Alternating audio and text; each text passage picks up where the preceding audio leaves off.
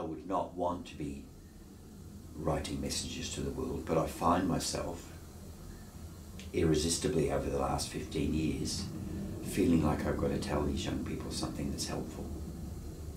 You know, can you give me some examples? Yeah, last night at the end when I'm saying, well, you know, maybe it's over for me. You know, time's come, maybe I've done enough damage. Maybe I should go and leave it to you. You know, that's like the elder speaking, like it's your turn now. You know, I'm accepting I fucked this up.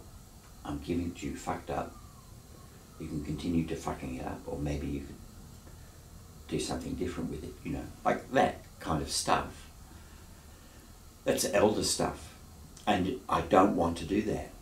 I mean, not in the sense of I mustn't do it, but there's no part of me in terms of my understanding what I'm doing that think that that's my role. But I think, I was telling this before, given enough time, you actually become an elder, whether you want to or not, you know.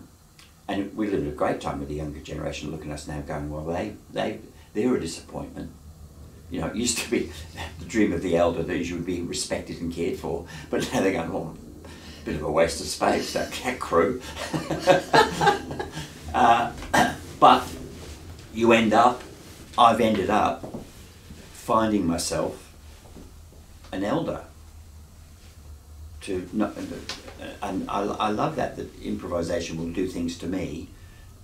I do things to improvisation. I use improvisation to do things I want to do, but at the same time, without talking about it too much, I feel improvisation does things to me as well, which is great, I think. Yeah, I think that's great.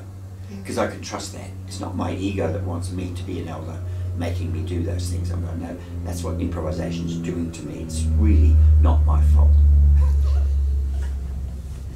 Or I can't take credit for that. Yes, I can't possibly take credit for that.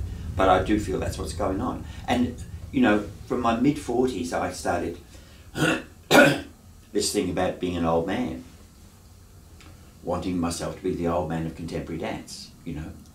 And, well, I think about that and I think, well, what genius marketing that is. Because all the young hot things going, I'm the new thing. 5 years later, guess what? I'm the tired new thing. Whereas I'm the old thing, I just get older and older. I mean, it's just genius. Absolute genius. If only I'd known. I thought I was being ironic, but anyway.